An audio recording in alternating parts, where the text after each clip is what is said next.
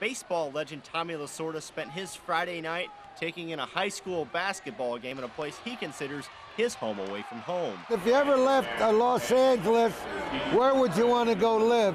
I didn't even hesitate. I said Warsaw, Indiana. But make no mistake, America's pastime remains the biggest passion for the former manager of the Dodgers. We draw a lot of people, the entire major leagues.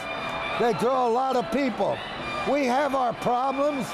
We have some of the players going astray, not doing the right thing, but that's not going to stop Major League Baseball. A player who has allegedly gone astray is Ryan Braun, a man Lasorda once thought of as a great ambassador for the game. I was stunned.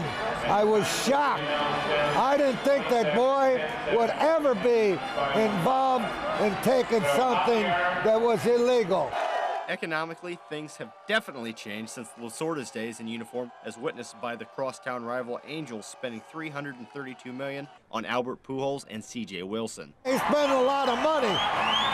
He spent twice the amount of what he paid for the franchise. He better hope those two guys stay healthy.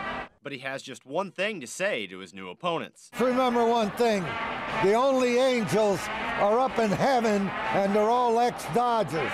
Holden Kurwicki, News Center 16.